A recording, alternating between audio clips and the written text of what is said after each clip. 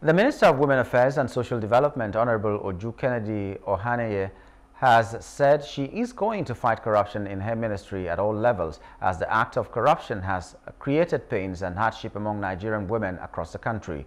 She made the statement in the government house Asaba, the state capital. Asaba correspondent Akpomejero Friday reports that Honorable Uju Kennedy-Ohanenye said it's time to work and partner with the state government at all levels as a way to checkmate the corruption and build a better society for women and girl child. Some of these machines I'm talking about are not expensive. I don't know what women will do with $500 million. That's about 780 billion. If they decide to share it amongst every Nigerian, including every baby, everybody will get 10 million without looking back. And also that solves the problem. Than telling me you're giving it for Nigerian for Women project, they cut off consultancy, they cut off this. By the time all these things are done, you may not even stay up to 50 or 100 million to deal with. And Nigeria is owing up to that big amount.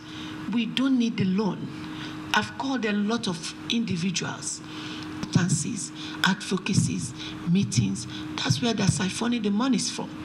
If we put an end to these things, I wonder what English they will use to siphon our money, and we start monitoring them.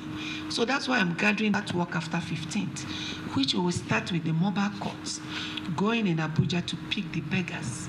Because most times, when they provide money, they tell you it's for the poor. It still goes back to the rich. The poor are suffering. They gather people with that 250 million. They said they're addressing the issue of early marriages. I've gotten up one day and I asked them, where are those people that give out their children early? They are the poor ones. But the people I'm seeing here are all the rich ones. No rich man gives out his or her daughter at a young age. They train them in school and they allow them pick their spouses.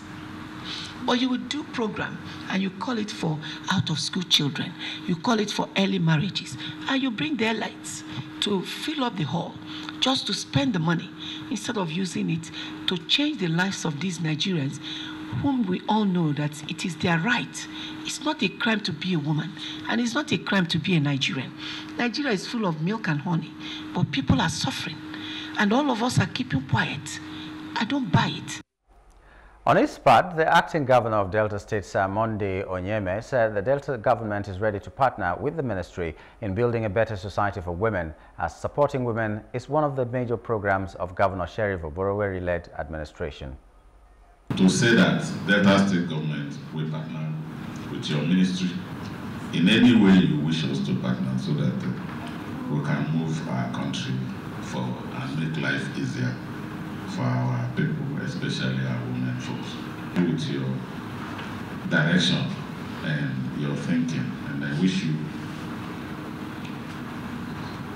success, because your success is the success of all Nigerians. People should take responsibility and try to change, the way we do things that have not been working for us in the past. That is the only way we can achieve that greatness, that freedom that we have desired and have eluded us for so many years. Hello, hope you enjoyed the news. Please do subscribe to our YouTube channel and don't forget to hit the notification button so you get notified about fresh news updates.